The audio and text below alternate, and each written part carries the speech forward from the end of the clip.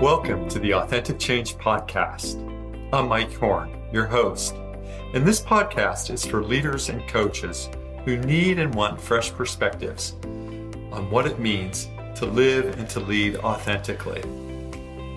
You're a leader who wants to make a difference, but sometimes you feel stuck.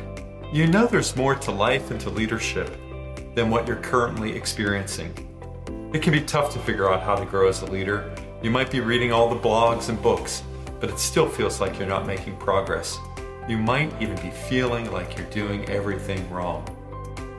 On Authentic Change with Mike Horn, we interview experts who share their insights on how to live and lead authentically.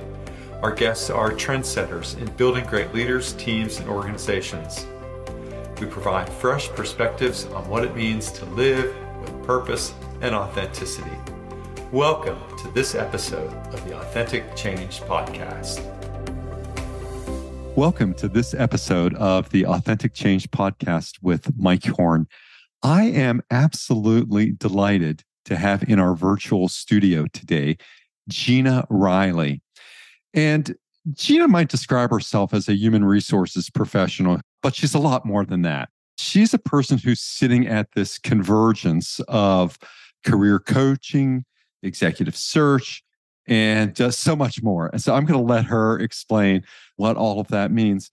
One of the things I'm so excited that we'll have an opportunity to discuss today is career velocity.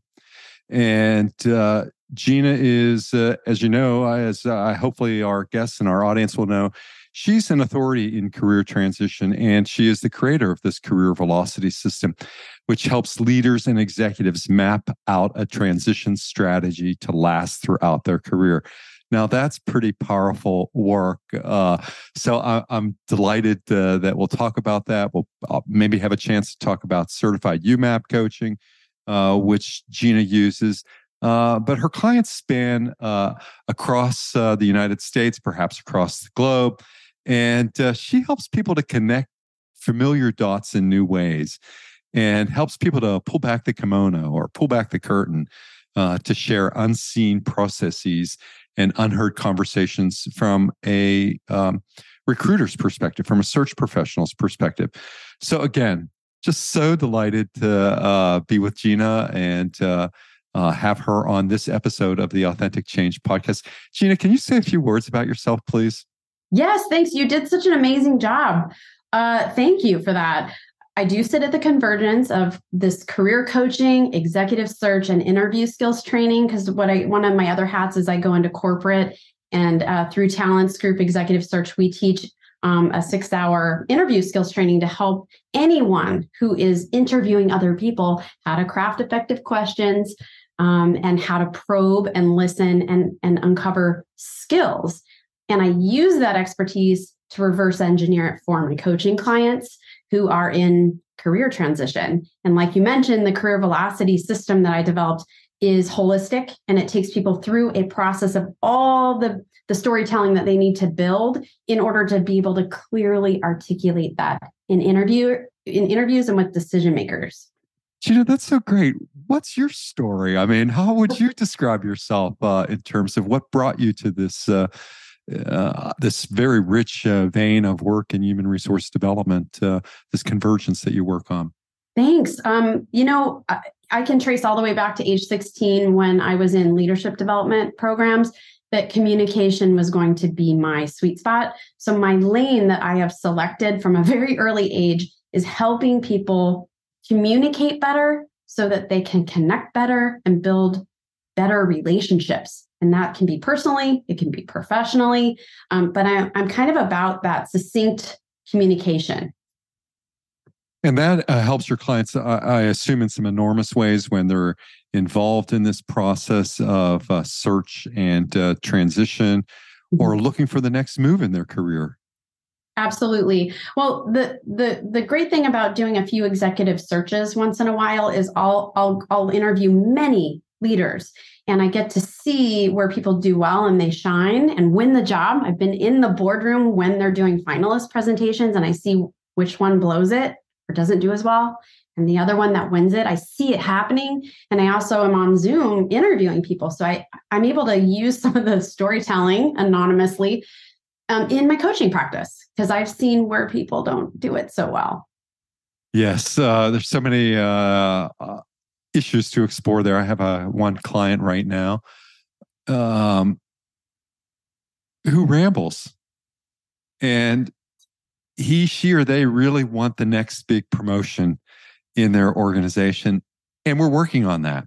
Mm-hmm. And that's what I'm curious about. I'm curious about this idea of transition. I'm a big Bill Bridges fan. Me too. Huge. I recommend his books all the time. Yeah. Yeah. I was lucky enough to do some work with him. Certified in management of organizational transition and individuals in transition. And as you know, what Bill said was that it's not so much that we're so in love with the past that we can't let go of it, mm-hmm. or so afraid of the future that we can't embrace a new order. It's what happens in between that gets us stuck. And where do you find some of the, derailers are for, successful people you're coaching? I mean, these are people who, have done well. Oh my gosh. Well, first of all, we're like-minded on the Bridges material. I didn't get to work with Bill, but I was also certified in my early days at Intel because we had so much churn. Sure. There was a number of us that were certified to help people through organizational transitions, constant. There are many things that derail people in the career transition process, ranging from I can't tell my story, so they get stuck, or they misfire and they burn out their networking connections. There's also the misguided notion that the resume is going to fix everything. If I have a great resume, then a job is going to fall out of the sky and land in my lap, the exact one I want that matches my values and my passion. That could not be further from the truth. There's also, the psychological factors that hold people back, like the disbelief in themselves. There could be things that they're doing communication-wise or with their executive presence that disallow them to show up in a powerful way. So I could take this conversation in so many different directions. It is so poignant to see so many talented, smart executives who hold themselves back, or that self-critic is just so powerful. Mm-hmm. In terms of next steps and in leading. So it really leads to a question, which I think will be of great interest to everyone in our audience, is what are some of the best ways to prepare for executive interviews? Yeah, I definitely have answers to that. That's what I've done with my career velocity system. So right. What I first do with folks is I start with them, the person. And I use, like you mentioned, the UMAP career profile assessment. And what that does is that gives me a holistic view of each person I work with. I get their top 5 strengths from StrengthsFinder, and I build a narrative about it in a first person voice for them based on the debrief we do, not based on Gallup's speak. Sure. If you will. I learn about their top values. I learn about their top motivated skills and the things that burn them out, and I learn about their personality. So the personality assessment, Kristen Cherry, the author of UMAP, uses the Holland because it's careers related. And that would be akin to MBTI, Myers-Briggs, DISC. Sure. It's only one pillar of career satisfaction. So if I have someone show up and say, well, I'm a red, or I'm an extrovert, or I'm an introvert, that does not help me with their messaging. It's only one aspect. I lean really hard on the strengths because that is their natural talent. It tells me how they do what they do.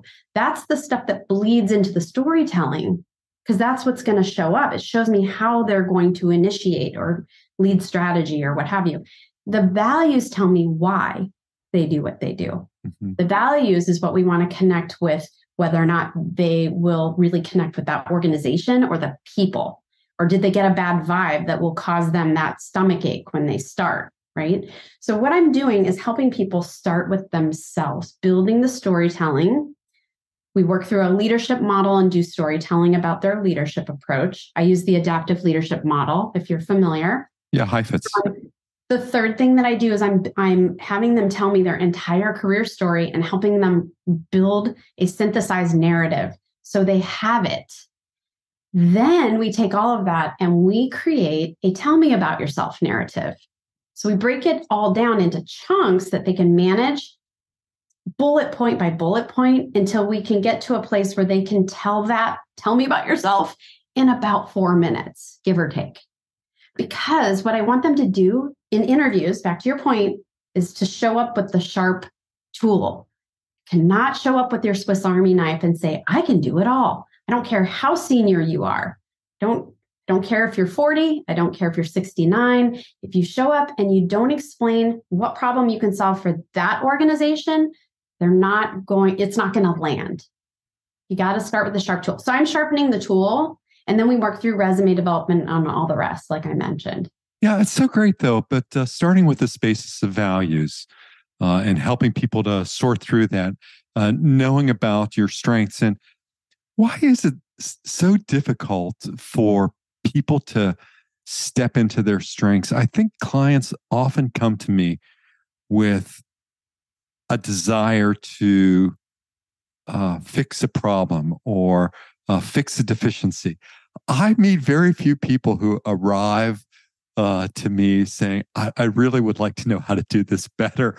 Not for, I mean, from a deficit point, yes. But why is that? Why do you think it's difficult for us to soar with our strengths, as somebody said? I think it's human nature. I mean, most of us are pretty hard on ourselves, if we're being honest. Particularly executives, I think. Oh, absolutely. Without a shadow of a doubt. Here's the thing, though. When people arrive at my doorstep and sign up with me, I am completely focusing on that future forward narrative based on how great they already are.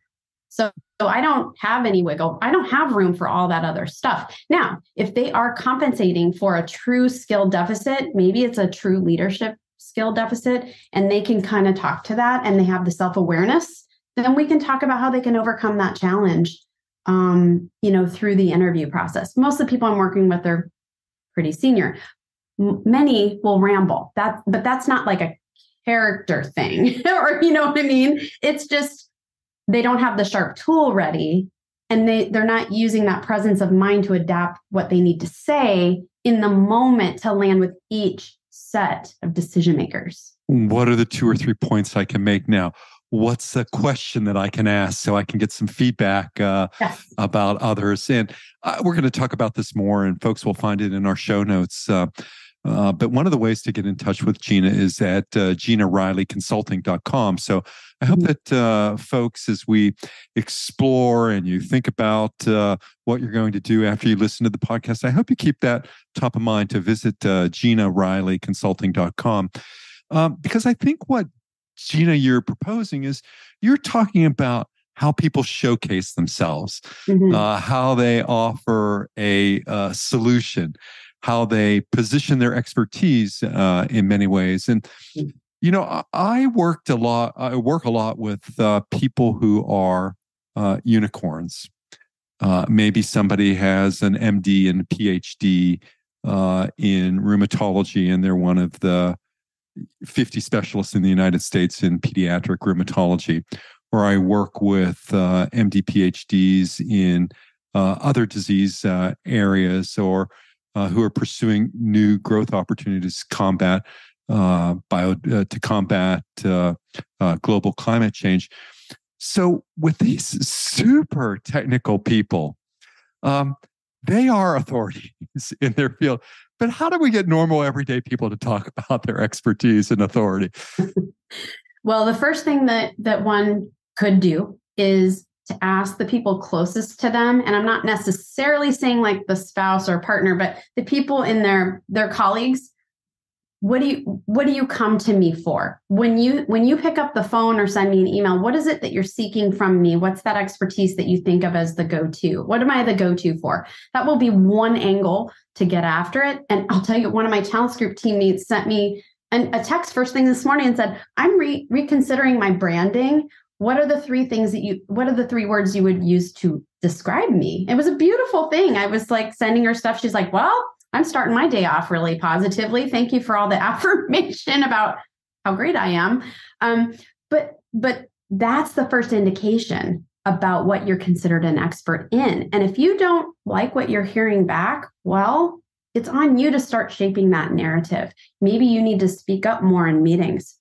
Maybe you need to write short form posts for LinkedIn and become known for something. But I recommend, defining those like 3 things that you might, and one might be the technical expertise or functional area of expertise. If I'm a marketing guru, right?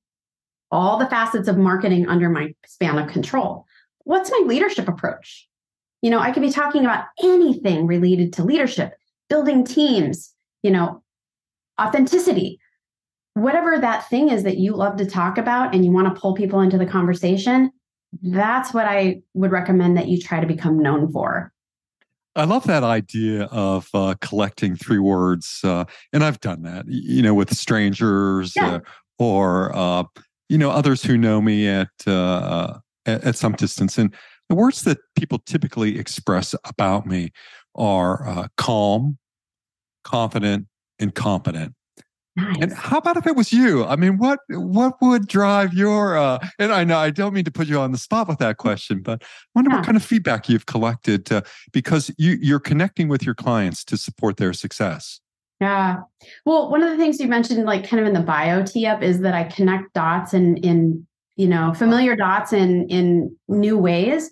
And what I would say to answer your question, I don't know if they're all individual words, but my strengths finder, my number 3 is something called individualization. That means I have the superpower of seeing every single human as their own distinct individual with a different background and perspective. And I'm considering that. So the feedback I get is, people feel seen by me. I get them. Even though I'm an extrovert and I'm loud, I'm a very good listener. Like I'm like reading all the tea leaves. I also check my assumptions. I don't assume I know everything. Just because I'm coming across with a strong, bold message doesn't mean I'm always right. So great. Yeah, please. Yeah, I got that. Yeah. That's great. And as we think about this, I mean, when we think about the ways in which people can manage their transitions successfully and why it's so important to manage transitions, what advice or recommendations or guidance would you have? Because the world, as one of my mentors, Daria Funches, said, she wrote a poem that has a refrain, jobs don't love people back. But I'm just thinking about so much in this, it's in the painful episodes of employment, thinking about that, particularly in the technology industry, where so many of the folks I coach in technology companies, they've seen colleagues leave in the last month or so. Mm-hmm. So how are you thinking about that in your work? Yeah. The way that I think about it goes back to our, where we're talking about William Bridges' work. Mm-hmm. People need to recognize that there is an evolution that they need to go through if they're going to come out on the other side and be able to put a positive face forward for the future. And you can probably tell this better than me, but some of those stages is a little bit like the grieving process when we lose a loved one. There's that shock, disbelief, and then anger. And then, there's, you're trying to like process it and reason through it. And then ultimately you go through the muck and the grief so you can rise out into a new beginning and face a new day. And so when I'm working with people who are feeling the emotions of the transition, I'm having them buy the Personal Transitions book so that they can understand psychologically what's happening, acknowledge it, and embrace it. Because if you don't, you risk putting a negative foot forward. You may badmouth your former employer. People are not going to welcome that. They need to know what your sharp tool is. By the time you get to the doorstep of the new opportunity, you need to have your Swiss Army knife ready and the sharp tool out. Yes, and as many of our listeners who lead executive search or participate in executive search in their firms, and from my own experience working on the other side of the table, hiring search firms, working with search executives, the last thing I probably wanted to hear about was the last company because the search professional had done all that homework. We had already briefed about meeting with candidates and, who was on the short list. So we were always, the executive teams that I've led, that I've participated on, I think we were generally always well prepared to meet a candidate for a CXO role. So it's so important. I love what you're saying. And it's one of the things that I try to bring to client situations is that for folks who are in a transition is conveying a sense of hope. That, this is not the end of the world. Be thankful for your health, be thankful for your emotional ability, be thankful for your intellectual health. The job will recover at some point. You've got to do the work. You have to do the work. You got to do the work. And it can be so helpful in, I think, what's a complex job market today for people to have someone like yourself. People can find out more about you at GinaRileyConsulting.com.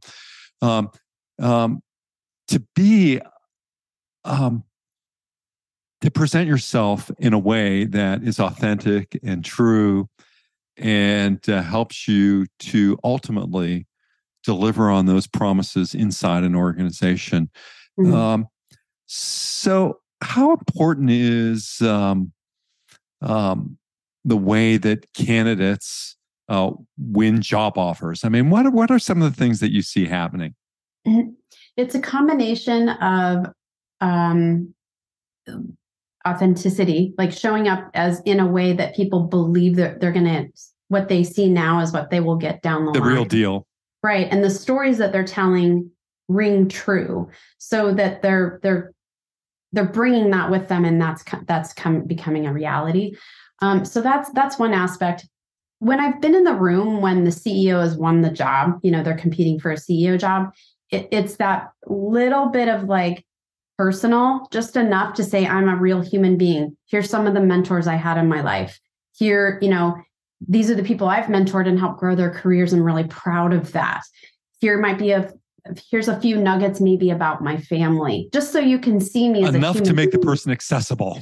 Exactly. And we're talking 3 slides. Boom, boom, boom. Here's what, I mountain bike on the weekends. I have a special needs child. And so I volunteer in that regard, whatever it is. Right. Then you shift into, here's what I've learned about the organization. I've had 20 conversations and here's the 5 highlights. These are the things that you're focused on as you've told me. And then as we shift into the future, here's some things that I think that I could be doing with you. And in the first 90 days, you can expect this from me. So there's many things you can do to connect, but you got to connect as a human because people just aren't having it anymore. You got to show up and be a real person. And you got to balance I'm a human with the strength and the strategy and the vision and give people the belief that you're a person that they want to follow. Gina, so right. And let's talk a little more about presence. We've talked about hope, so important for me to bring a sense of hope to the engagements in which I participate. But the other thing that I talk about is presence, is having a sense of presence. And the third thing I talk about is discernment. Let's figure out what we're working on and what's not work here. And because my clients are goal-directed people, and to be an effective coach, it's helpful if your client has a goal to achieve. So let's talk about executive presence, though, because I think it's in many ways such a my notes misaligned term. So how do you think about it? Yeah. So I've done some writing about executive presence, and I base that off of the work of Sylvia Ann Hewlett. Oh, sure. And so there's these 3 aspects. There's appearance, there's communication, and there's gravitas. Those are the 3 elements. Appearance is the first hurdle that all of us have to kind of overcome, but we're talking like 250 milliseconds of like the first impression, and different things about us. Some of the things we can't change. I can't change that, I'm a woman over 50 and I'm going to look a certain way. And there's certain things that I can't do, but there's certain things I can do in how I dress, not being too young, not being too fuddy-duddy, whatever that is. There's things that I can control and there's things I cannot control. A man can't control that he is shorter than the average man. That's not going to change. For example, moving into communication. there's like 6 or 7 aspects of communication and how we communicate. Looking at that, figuring out which ones, she outlines which ones are the most important, and seeing where you rate. And then the third thing, the most important, is gravitas. And again, 6 or 7 aspects of gravitas. This is reading the room. Do you have the ability to walk into a situation and scan the room and modify and adapt your behavior so that you land with people?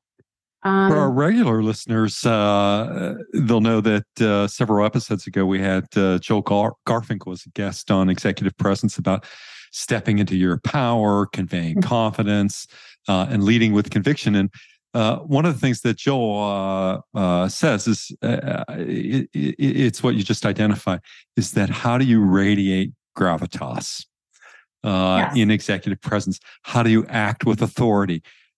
Which is, I think one of the things that you're working on. And then how do you express yourself fully? And I love some of the tips and guidance that you're providing about how to do that. But since so many of our members of our audience are either in transition or they're people who are helping others who are in transition, they're coaches, they're consultants, they're human resources people and culture leaders. What do you think are some of the key elements that help people to have an effective career transition plan? Well, if I could reverse engineer, where I see it going wrong and south is when companies are doing these large layoffs like that we're hearing about. And it's really great if they can get an outplacement package. But I mean, it's something. The challenge can be, especially at the executive level, and I've had this experience where someone has come and hired me 6 months later because they're not getting the traction. And part of the, maybe to your point to answer it, is not starting with that resume. You've got to start with your storytelling and understand what you're even going to communicate in the first place. Do you know your unique value proposition? What are the top results you know how to get for an organization? How do you help companies? How do you help people? And so one challenge when I've seen people go to outplacement first is they'll mock up a resume. It will look good. It may not have all the key results, but it'll look pretty. But I've had an executive told, go out and start networking immediately. That person was inside the same company for 25 years. So their network internally cannot help them anymore. They've gotten laid off. Their external network are a handful of leaders that also got let go. Now they're competing for similar jobs. That's pretty, and I've seen this happen recently. Dog eat dog, right? Some of them, are references for each other, but then get pulled into the recruiting process, and suddenly now they're actually their competition. This is like real stuff. So you have to get centered on your own storytelling and unique value proposition, so you don't have to worry about, all of that. Stay measured in your approach. Use a job search strategy that works. Do not spray and pray. If you bother to spend your time to apply to a job that you see visibly online, you should be immediately networking toward decision makers and using a measured plan to do that. You do not just apply because you're probably not going to get a call. And it's amazing how generous you are, Gina, with your material and what you're learning and how you're staying at the edge of your field. And what I love about that generosity is that people, you have available a masterclass series that people can find on GinaRileyConsulting.com, which talks about why executives need a career transition plan and what are the moving parts of a career transition strategy. And tell us a little bit about those and how do people find out more about that, those topics? Yeah. So at the top of my website, Gina Riley Consulting, there's a green button. You click on that and you download a free webinar. It's 30 minutes. The first 15 says, why do you need a transition plan? The second 15 minutes is an outline of what I use in Career Velocity. And you can print a workbook. You have to check your spam folder, but you get a workbook you can print and you can actually start noodling out some of your ideas. And this is where people go, oh, okay, I can see that I'm missing like 8 things before I start the resume. Usually when I'm talking with people about careers, what I'm often asking them is a big question about how they want to direct the significance of their life. And because so many hours are spent in work and leading others and being challenged by others and all the things that come with executive roles in organizations. So when you place executives, I mean, or not when you place executives, but when you help one of your clients who, and the result is a job that after the first 100 days, they're still satisfied, they're still happy, everybody's happy. What really resonates for you at that moment? I mean, it's got to be somewhat reinforcing, self-reinforcing for the kind of work that you do. Oh, it's a blast when they land. Like having even two, like the trifecta is 2 or 3 offers, right? At the same time. That's crazy fun.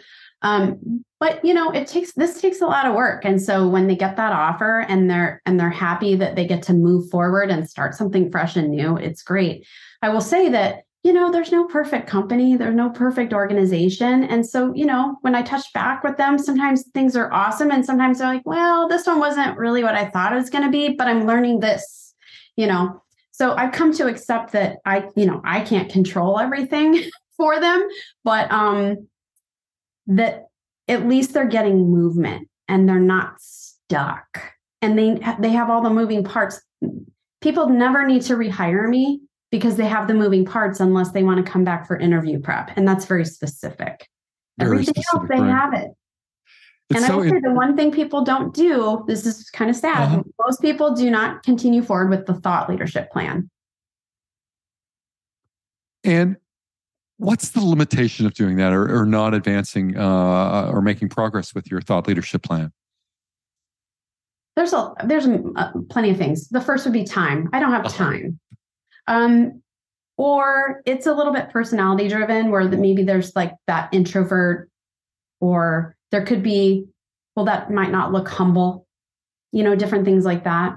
But here's the thing, whatever you're sought out for in the first place, your area of expertise and authority, those are the things you need to double down on if that's what you want to be known for. I have had some people shift and say, well, I don't want to be known for my past functional area of expertise. I'm trying to shift.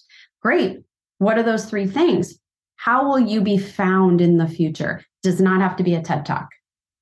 It could be commenting on other people's things on LinkedIn and fanning other people's flames and building a community of like-minded people. I love what you say, in terms of how you help people about helping your next executive role find you. I love that. It's a great series. Way of thinking about your work and how you take this adjacent territory around leadership topics and blend it into your work so that you think about leadership storytellers, adaptation in leadership, what's important for executives during the search. And then I think you have the more tactical aspects of interview prep, branding, telling your career story.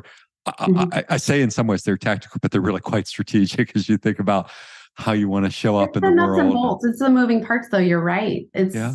Yeah.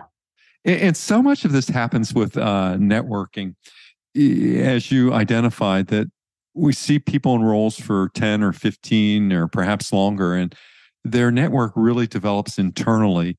And they're at risk of, not having a broader network when opportunities arise. And where I find it also particularly distracting, or is that when you enter a search and you're in a company and you're looking for, people to fill critical roles, and you don't have a network to reach out to and to, help the search professional say, hey, this company's doing some amazing things here. Why don't we look for some talent there, or, something to that effect?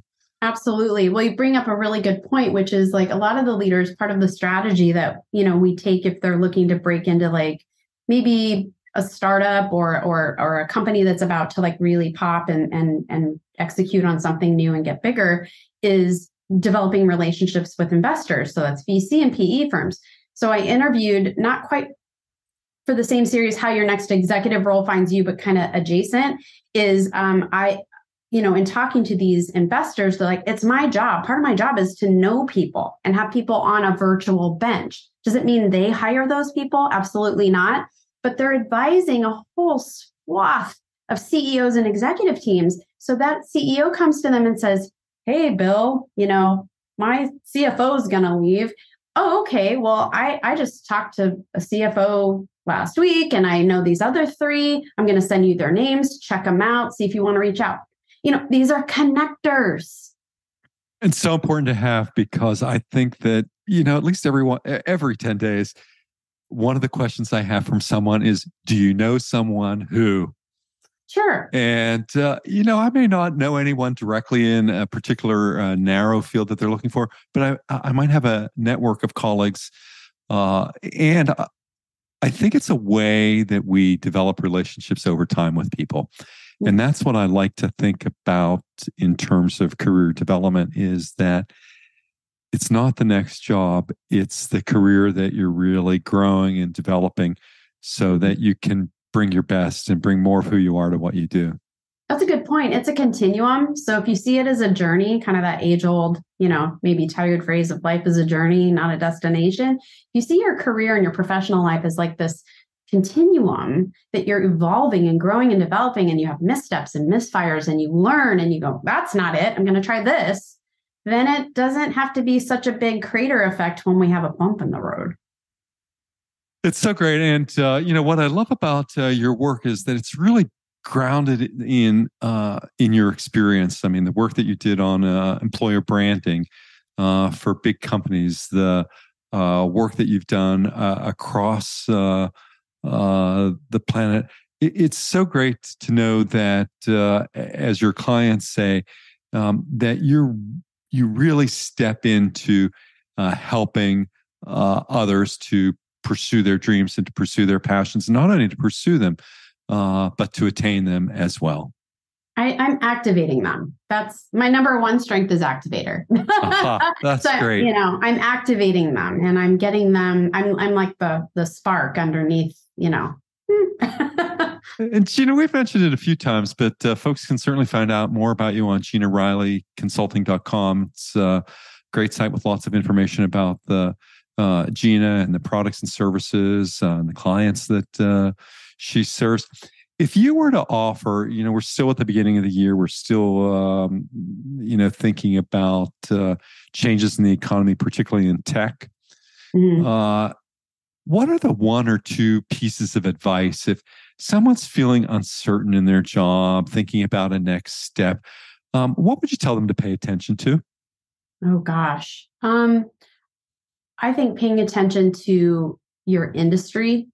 Read the tea leaves. Like, you need to read industry information. If you're worried, you need to be looking at the industry as a whole, the competitor, doing your own competitor analysis, maybe having conversations with management too, and getting their perspectives. I think a better informed person and not hiding under the covers and ignoring it will serve you better, so you can make a strategic plan to buffer yourself from any headwinds that come along, the way. So that is probably the top thing that I would think about. Now, what I will say is, and I haven't published this on my website as of yet, but I did a series of 5 articles building up how a person would position themselves for a COO role. And it was based on research from HBR and EY and the competencies. And my 5th article was like a guide to how do you uncover your skill gaps, what conversations should you have, what education and experiences do you need. And what I found is this guide is actually a really great guide for any functional area of expertise. You can modify it. I'll eventually modify it when I have time and make it a little more generic, but it's I pulled in expert advice and have it all quoted in there, but it's a really cool guide. And that's the kind of thing that can help people go, what am I missing in my purview right now? It's so great to have been in conversation today with Gina Riley, an authority in career transition, the creator of the Career Velocity System, that helps executives to map out transition strategies that are career lasting. And that's pretty amazing work, Gina. So again, I'd like to encourage all of our audience to visit GinaRileyConsulting.com. And Gina, I'd like to thank you. Thank you. It's been an absolute pleasure to have you on the Authentic Change podcast with Mike Horn. So until the next episode, all of listeners, old and new, stay well. Thank you for listening to the Authentic Change podcast. I'm delighted that you've tuned in to listen. Please visit the show notes for links to topics discussed in today's podcast. To download a free ebook on authentic change and leadership and to subscribe to my newsletter, please visit mike-horn.com. Once again, mike-horne.com, mike-horn.com. Once again, thank you for listening to the Authentic Change podcast.